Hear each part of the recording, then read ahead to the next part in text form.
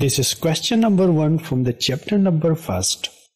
There are 3 parts of this question. In the part first, we will explain the base units with examples. In the second part, we will explain the derived units, while in the third part, we will explain homogeneous equation. And this equation is given, we will finally check this equation whether this equation is homogeneous or not. The part first is what is meant by base units. Give 4 examples of base units. This is a short definition of base units. Base units are fundamental units or the building blocks of units on the basis of which the rest of the units can be derived. We can derive other units from these base units, and these base units are the fundamental units, which mean that they are the basic units and cannot be derived from other units. Examples of base units are unit of time, which is represented by S and is second.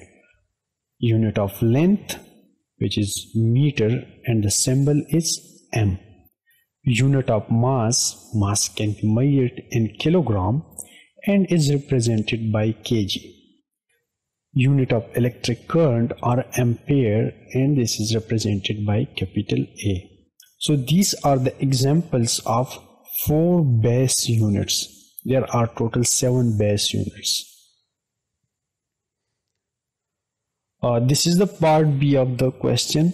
State what is meant by derived units. Now, the derived units are units that can be derived from the base units, which means that the derived units are not the fundamental units. We can derive these units, the derived units, from the base units.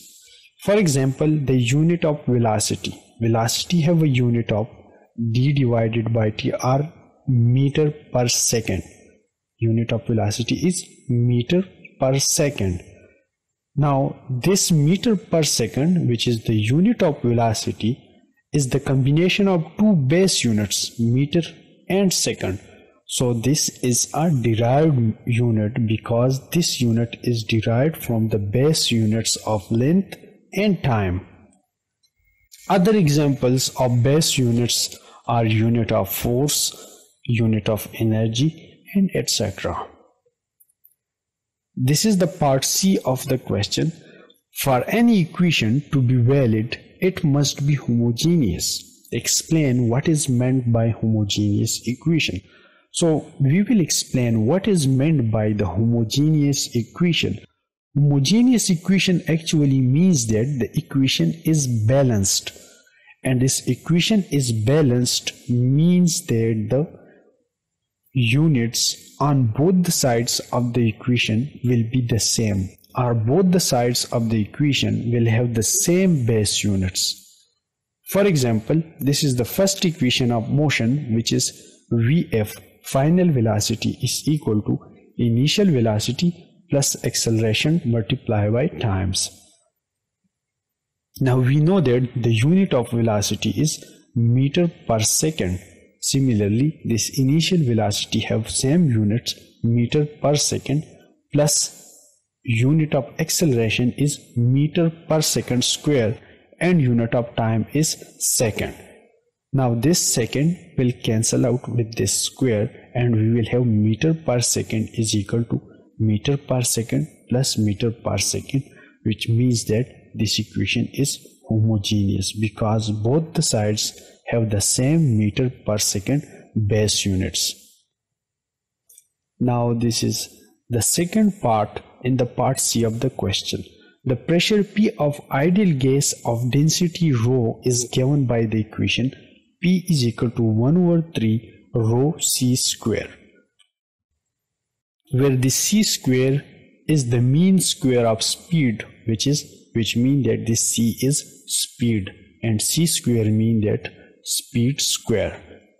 Now use base units to show that the equation is homogeneous. We are going to prove that this equation is homogeneous, which means that this equation is balanced equation and both the sides have the same base units. Now we know that pressure is force per unit area, and we also know that force is equal to mass time acceleration, and in base units kilogram, length or meter divided by second square. Here in this equation I represented the length by L. This can also be represented by M, which is meter, the base unit of length or distance or displacement. Now we also know that the density is mass per unit volume. This is the volumetric density, which means mass divided by volume. The unit of mass is kilogram, and for volume we will use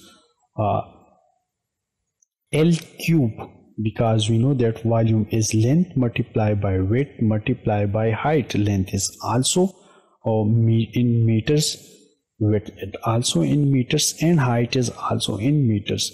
So the unit of volume will be L cube or meter cube. Similarly, the unit of area is, which is length multiplied by width, is L square. Now substitute the value for pressure, which is force per unit area, value of density rho, which is kilogram divided by volume, and the value of speed, which is meter per second. This c is square, so we have meter per second whole square. Now we know that force is equal to kilogram length per second square, kilogram meter per second square, divided by 1 over L square or 1 over M square. This is for 1 over A. This 1 over A is 1 over L square in base units. 1 over 3 into this is the value of density, which is kilogram per unit volume, and the volume have unit of L cube. Now this meter per second will become length square divided by second square. Now simplify this equation. This L square will cancel out with this L cube, and the only thing remaining here will be L. Similarly, this L square will cancel out with this L square, and we will have kilogram per second square, and this is L power minus 1. This L, when we shift this L from the denominator to the numerator, it will become L power minus 1. Similarly, on the right hand side of the equation, we will have 1 over 3 kilogram per second square per meter, or L power minus 1. So both the sides of the equation have the same base units. This is kilogram per second square and L power minus 1. Similarly, on this side, kilogram per second square, L power minus 1.